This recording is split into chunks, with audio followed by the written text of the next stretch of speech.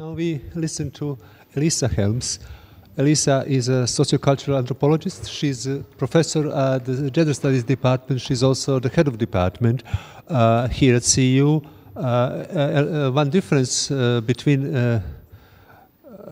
all of us on the one hand and Elissa on the other hand could be obvious.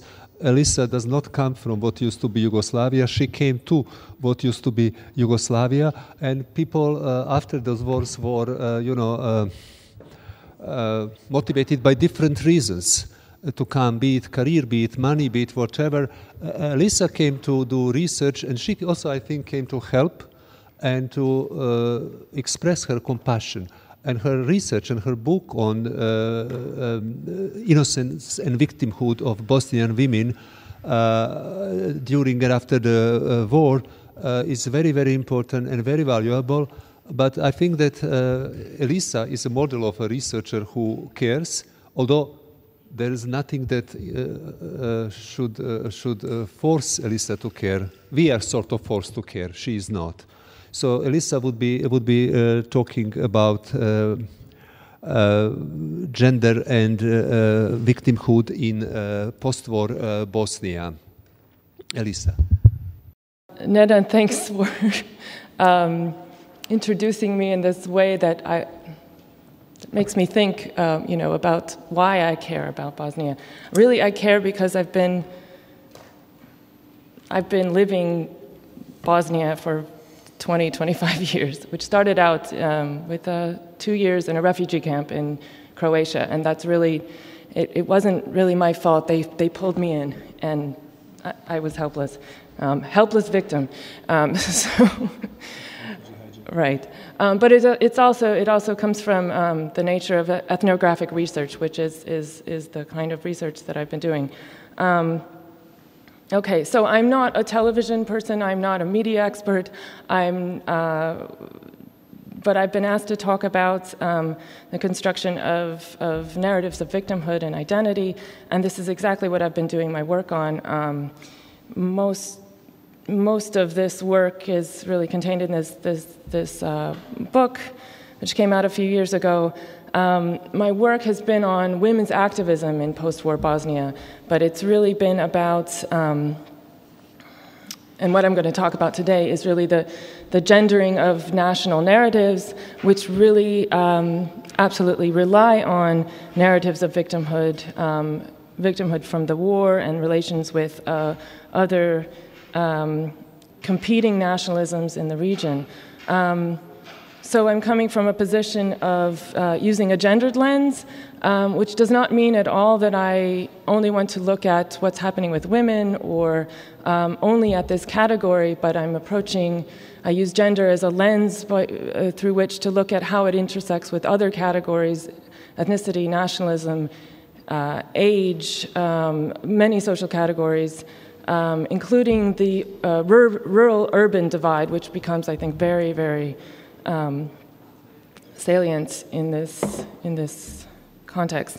I'm also looking at so victimhood as a central part of these national narratives about who we are as a nation. The feminist critiques of nationalism during the wartime period and just after really did a very thorough job of deconstructing nationalist projects in Serbia and Croatia, showing how they rely on a very patriarchal set of assumptions about female and male roles, the roles of men and women.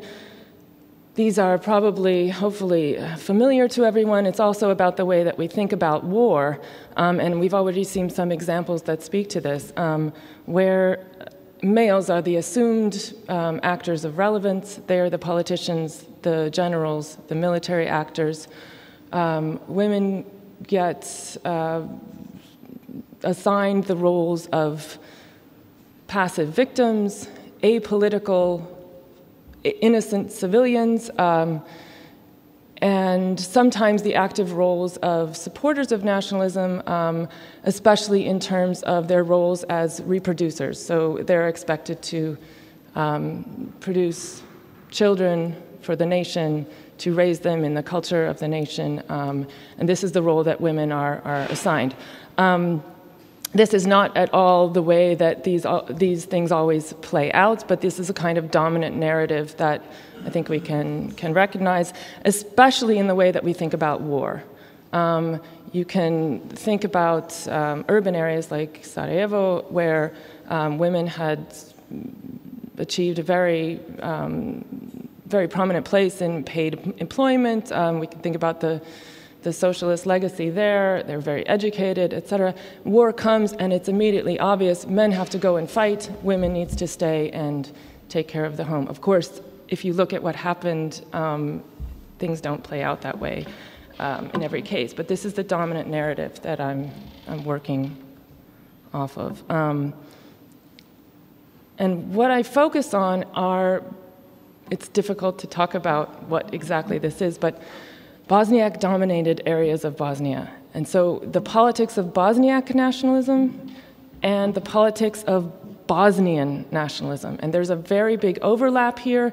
The figures of victimhood that I'm going to talk about function in a very similar way for both Bosniak and Bosnian narratives, because they represent the victimhood of the collectivity, whether that's defined in ethnic ways or in multi-ethnic kind of civic ways as Bosnian narratives are. In other words, support for Bosnia-Herzegovina as a multi-ethnic state where citizenship is based on citizenship and not ethnic belonging. And as you know, this is a big sort of one of the biggest contestations in Bosnia-Herzegovina in the post-war period, but especially in the Bosniak-dominated areas. And this is, I'm talking about the post-war demographics of territory, which is, of course, a result of ethnic cleansing and the war violence. And this overlap is such that it's often very difficult to tell which one is being mobilized, right? And even the people who I think call on these different narratives aren't always clear which ones they are. In part because Bosniak nationalism officially supports the idea of multi-ethnic society and rejects the separatist nationalisms the other that it constructs itself against are the separatist nationalisms of Serbs and Croats in Bosnia that want to create ethnically homogeneous territory. But what I was interested in is looking at the role of these gendered assumptions and the way that gender is really fundamental to these narratives from the perspective of the victimized national community. And so what I have to say, although it's critical of these narratives and deconstructing them, I need to emphasize that it's not at all, I insist that you can be critical of these narratives at the same time as recognizing the extent of the violence and not in any way diminishing the severity of the atrocities. Okay. I talk a lot about representations, and very much the Western representations especially, and I'm talking about academic analysis, activist representations, as well as media representations, visual as well as textual, have really been mediated through this kind of Orientalist, Balkanist set of assumptions about the backwardness, not completely Europeanness of the Balkans, where violence, war atrocities, especially sexual violence and mass rapes, have been seen as sort of evidence of the backwardness of the region. But these are things that people in the region also call upon, and they shift these boundaries. They try to construct they construct themselves very often within the positive categories and shift the boundaries sort of further east or south. If you know the concept of nesting Orientalisms, then this is what I'm talking about. But it also overlaps with many other binaries like backward and modern, rural, urban, Balkans, European, and these are all gendered in very significant ways. I should add the political and the private or the non-political, because this is where we see this gendering happening, where especially rural women, refugee women, the women of Srebrenica, become the ultimate apolitical figure, distanced as far as possible from being implicated in any sort of national process, military process, and they become the ultimate symbol of innocence. Because at the end of the day, these national narratives of victimhood are about their moral narratives about innocence, about non-implicatedness, which implicitly then implies that the other against which the nation is being constructed is guilty, is barbaric, has been the cause of all of the violence and also the other things in the post-war era which have caused suffering and diminished lives for people trying to put them back together, like corrupt politics and all of these things that come out of the war. And so the women activists that I was working with very often sort of position themselves in opposition to those forces and sort of say those are male forces, right? Politics, war, nationalism. We had nothing to do with them. Okay, so I've been told I have 5 minutes. I want to run through the sort of dominant images of gendered victimhood to kind of make my point of the dynamics that I'm looking at. So we know the images of Srebrenica women. The emphasis is very often on mourning, on loss of male family members. They're often depicted as they appear in everyday life, with headscarves and rural dress. This is very often, this is stressed, and I'll get back to the importance of that. They are also portrayed in active roles, protesting, having meetings with high-level officials, and being very explicit about their demands and their objections to the comportment of the international community, for example, the lack of justice. But they're also often accused of being manipulated by politicians. So then we assume politicians that's assumed as a male realm, and rural women cannot possibly be associated with that. They're distanced from the realm of the political. Of course, we also have the image of survivors of wartime rape, and here the emphasis is on shame, on reluctance to speak, on the taboos and stigma. But we have to remember that the reason why wartime sexual violence has entered international jurisprudence, has become a war crime that can be prosecuted and has been prosecuted at the level of international tribunals, is because Bosnian women spoke. They gave their testimonies. It's not that it was so unspeakable so the representations are about shame and unspeakability, but there's another reality there that these women did speak out. There are, of course, male images of victimhood, which we've already seen in Haris's presentation in a television version. Here's the same picture on the cover of Time.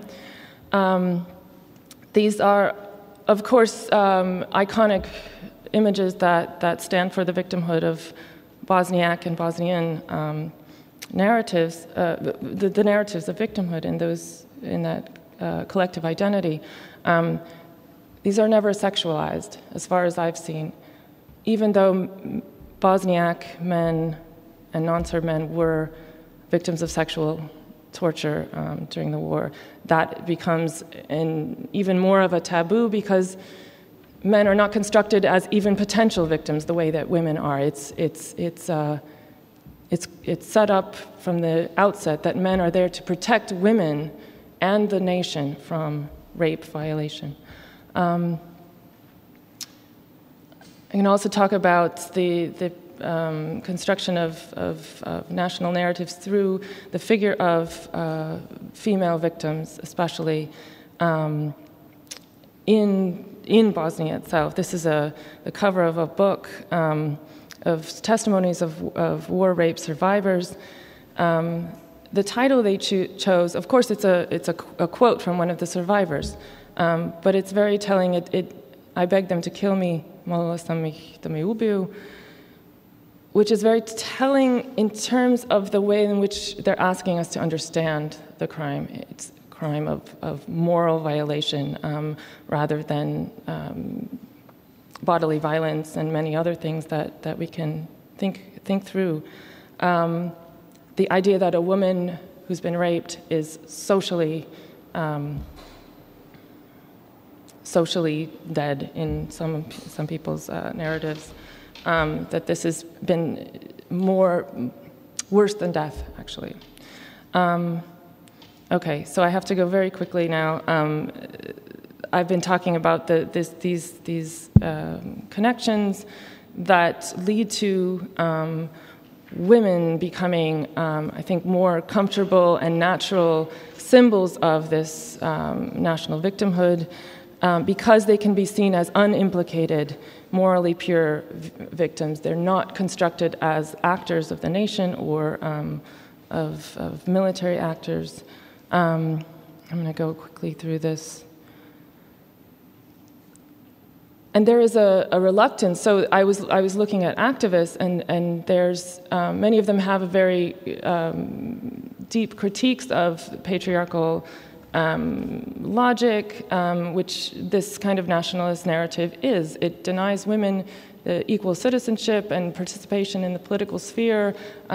It denies men the full status of victimhood. Really, it preconfigures what we think of as the iconic victim and the iconic perpetrator or political subject. But there's a real reluctance, of course, because as soon as you start to pick apart this narrative, you get accused of disrespecting the victims or denying the crimes, which I insist are not incompatible things. We can do both. Okay.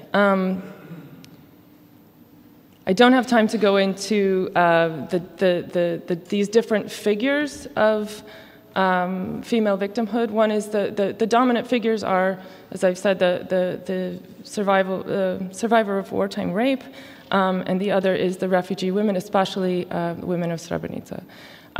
So I guess I'll just sum up the reasons why I'm arguing that refugee women, or the women of Srebrenica especially, because Srebrenica holds this dominant position in this narrative of victimhood as the largest atrocity to happen to the Bosniak and Bosnian communities in the war.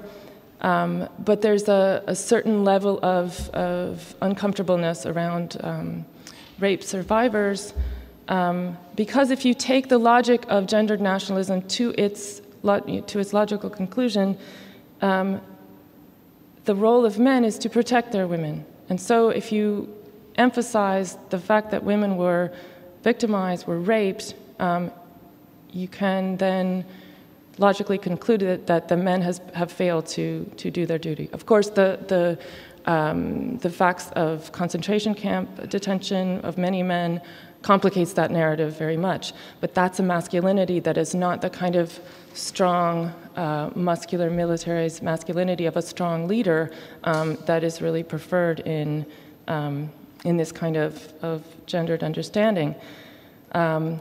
And so it's not surprising that in narratives of and images of Srebrenica, it's really stressed. So women become the prime face of that victimhood.